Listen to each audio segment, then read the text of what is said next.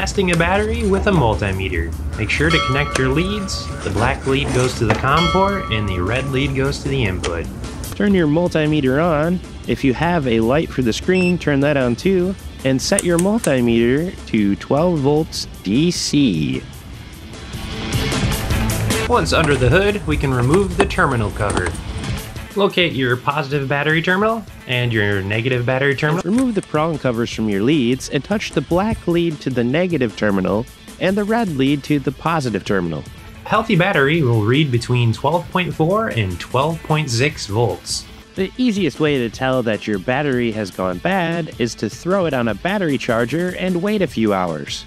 After the battery has been on the battery charger for a few hours, you can come back out to the car and read the voltage. With the multimeter's prongs connected to the battery, disconnect or turn off the battery charger, and if your voltage quickly drops off, you either have a bad cell or the battery has gone completely bad.